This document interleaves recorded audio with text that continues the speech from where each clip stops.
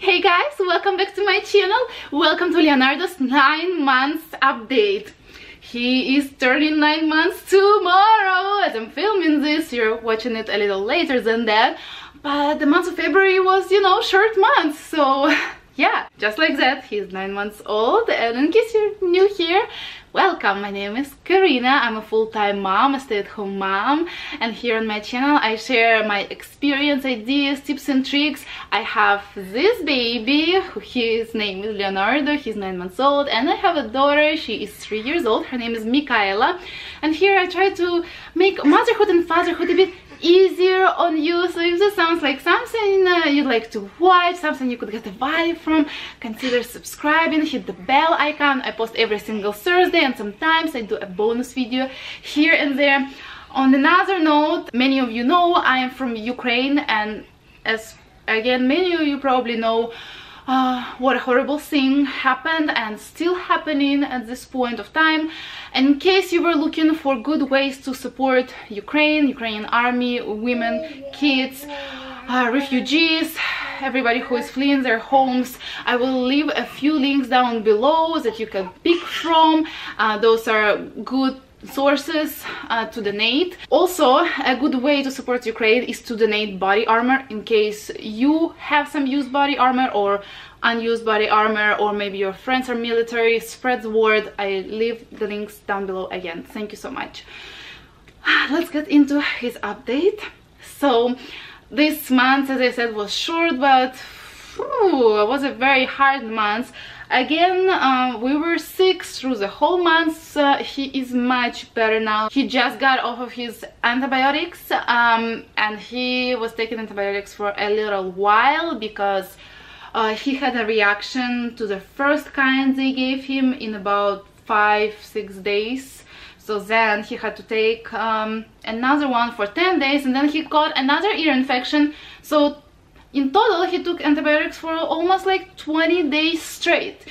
Oh my, yeah, it's a lot on his, you know, little stomach and gut. So luckily I'm able to breastfeed, so that helps a lot. But besides that, I started giving him probiotic, and I'll be continue giving it to him. Hopefully that helps to keep him, you know, healthy for a little while. I know that was happening because Michaela just started her school and she's exposed to so many new things. And yeah, it's been over a month that she's been in school, and it was hard. And now the war, my family is in a war zone, and just that whole invasion of Ukraine is really taking a toll on me and my mental health and state. And of course, especially him, well, Mika too, they're feeling it, and they're pretty clingy. I wasn't able to give them quality attention in the last couple of weeks as much as I usually do.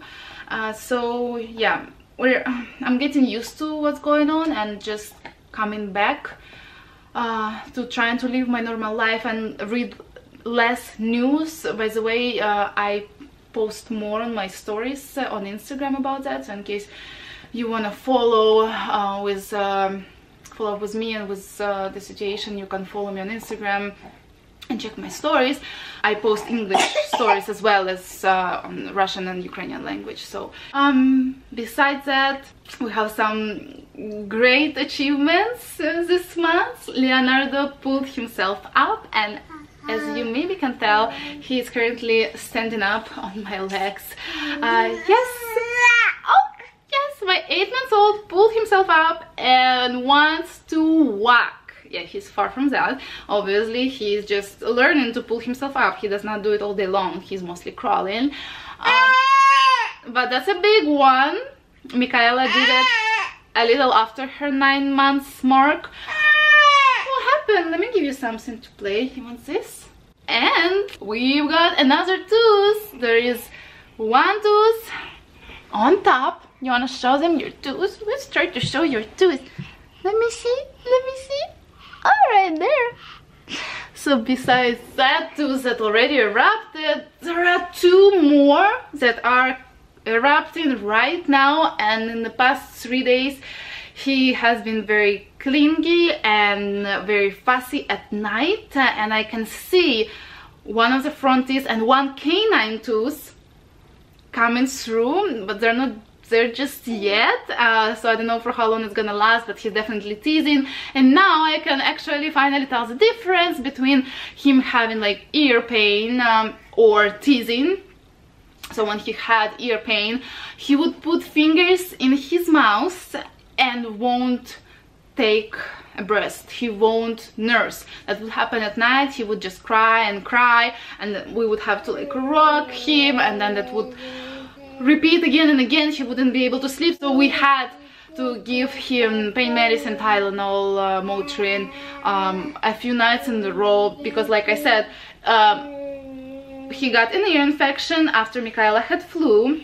That day I recorded his 8 months update. That's when we went to the doctor and found out he had ear infection. No flu, by the way. His flu test came back negative. And then he was getting better, but Michaela brought him something else, and he got a lot more mucus congestion again, and his different ear got infected. So yeah, that was a wild ride. Now that he's teasing at night, he wants just constantly nurse, and he's actually touching his ears a lot, although we took him to the doctor 2 days ago and his ears are perfect. So it's so confusing. When his ears hurt, he puts fingers in his mouth, and when he's teasing, he's touching his ears, mouth as well, but how he's nursing showed me the difference. So yeah, let's talk about breastfeeding then. He's still not very interested in nursing during the day. If I offer him, he'll take it, but he'll be, you know, looking around, very distracted. So he has been feeding for his naps, which he still has 2 naps. Sometimes he can feed third time in case, you know, maybe he's fussy because of teasing, or maybe he's sleepy already and his schedule has been off for multiple reasons. So 3 times during the day max. And then he nurses for his bedtime. In the beginning, when I'm still awake, he wakes up maybe once or twice, so he does have maybe 2-hour stretches. Sometimes there would be 3 and 4-hour stretches, but that's not constant situation, unfortunately, but I know why he's teasing. But after that, he is in our bed and nursing constantly, so he's getting lots of breast milk at night. Solids, he's eating more and more, obviously, because he's growing more and more, and his appetite is just, it's just huge, and it's great. I love it. So he's having 3 meals a day. He's having about 2 snacks a day. His portions increased since the last update, definitely, I can tell that. And good news, yes, let me pick up your toy. Good news, he doesn't seem to react to any foods anymore. Talking about his eczema, knock on the wood, he has no more eczema. He's eating yogurt, a lot of yogurt. You can see it in what he eats in the day video. He loves it. You know, great source of protein and calcium, just buy a good one. I talk about that in that video. So yeah, I've been still putting his eczema lotion on a lot. But luckily, yeah, he doesn't have any reaction to any foods. He is always hungry. He's always hungry, and I love that so much. We are going to his 9 months checkup in a couple of weeks. I'll update you on his stats at his 9 months checkup in his 10 months update. We'll see how many percentile is he, because he can wear 12 months size onesies, okay, but 12 month size pants are too short for him, or footed pajamas, so he's wearing a lot of 18 month size clothes. So I'm guessing that he is still super tall for his age. Also, very interesting situation. So remember, I was complaining about his diapers leaking a lot, and I told you that he's wearing size 6 diapers for like 3 months now. So his body changed somehow. 6 months diapers feeds them loosely now, like feed him good. They used to barely fit on him. So I think, you know how they tell you babies either grow a lot weight-wise or lengthwise, one thing at a time. So I think he grew lengthwise a lot, like his legs and like his bottom stretched a lot so that his hips are not so wide, and he's not licking as often now, even if he's, you know, nursing all night and laying on his side. So that was great. I did buy booster pads, one of you suggested. They didn't really help because the problem was actually the sides and how the diaper was fitting. Yeah, what should I give you? Mom is gonna talk a little more about you, and then we're gonna eat your lunch. Okay? You wanna check out my hairbrush? Okay. So what else? Like I said, he was clingy. He is still a little clingy. And I told you before, when Michaela is at school, there is nobody to entertain him, and he is a total mama's boy. He wants to be next to me. He does not play on his own much, but I can put him in his high chair, give him a snack or something to eat with his hands, some finger foods, and he'll stay there for a little while. So yeah, he needs a lot of entertainment. He's not very entertained by his toys unless I stay there with him on the floor and play. He's super mobile. He's all over the place now, trying to pull himself up all day long. It's not always very successful. He hasn't figured out just yet that what exactly he needs to grab onto to stand up tall, because he's trying to stand up holding on to the floor, or like some very, you know, short things, maybe like Michaela's little stool that she has next to a sink. So working on that. And yet he is a super sweet, calm, and I would say a patient baby. I thought he was not very patient before, but now he got some more patience when he cannot get something. He does not scream right away, but he likes to take his sister's toys when she's playing with them. She doesn't want to share, even though she loves to share. Like, she shares food with her friends when we have friends over, she shares food with us, she shares toys with us, but with him it's a different story. Plus, this is her way to get attention. She's, you know, trying to push him and take away his toys and whatnot. Although when he does cry, she is singing to him or making this noise and trying to pat his head and tell him don't cry. So that's sweet. So here is a little bit of everything in their relationship.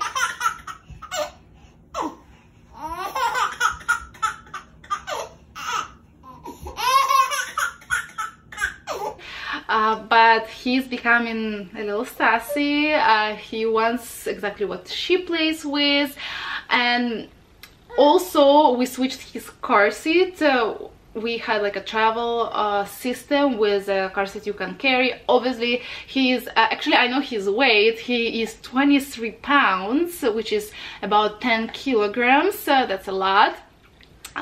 So it was really hard to carry him like that, and he wouldn't stay asleep in there anyways. He does fall asleep in the car by himself a lot still, which is so helpful. But we did install like a big boy car seat for him, and I think it's a little even more comfortable now for him to sleep in there. So that's about him. What's about Mama? Well, I told you my mental health, mental state is not the best, but honestly, comparing to what I heard from other friends who also live abroad from Ukraine, I've been holding on very good. I think I just don't have time to break down. First couple of days were super hard, but now I know that, you know, I have to take care of my kids, and I'm trying to concentrate on that. No exercise. I was sick myself not very long time ago. Sleep is all right for me lately, and honestly, physically in the past 2 weeks I was feeling pretty good.